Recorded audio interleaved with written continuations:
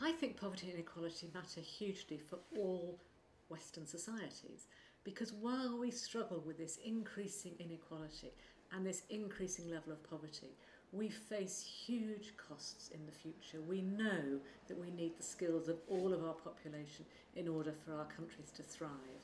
We face a cost, we risk a waste, and we face real difficulties while we're carrying so many people who are living in poverty.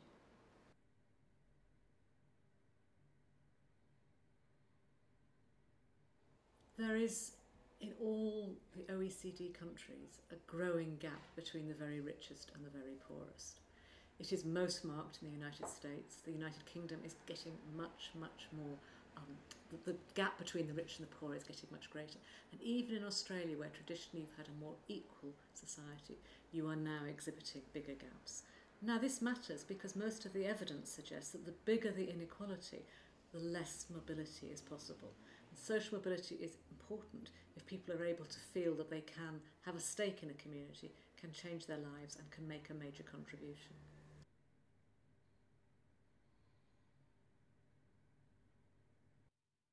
Compared to other comparable countries, you are more equal, although getting less so.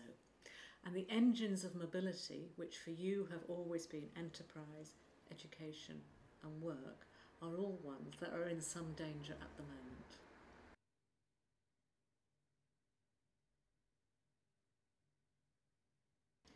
Well, government alone can never solve poverty, but without government taking an interest, making it a focus for action, we will never collectively win the fight against poverty.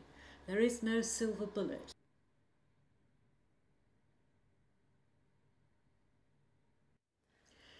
Civil society has an incredibly important role in drawing public attention to the disgrace that is poverty and inequality, in highlighting the incidence of poverty and inequality, but perhaps most importantly, enabling people who are living in poverty to speak for themselves, to articulate their own desires, and to make sure that proven solutions are tested, evaluated, understood, and most important, implemented.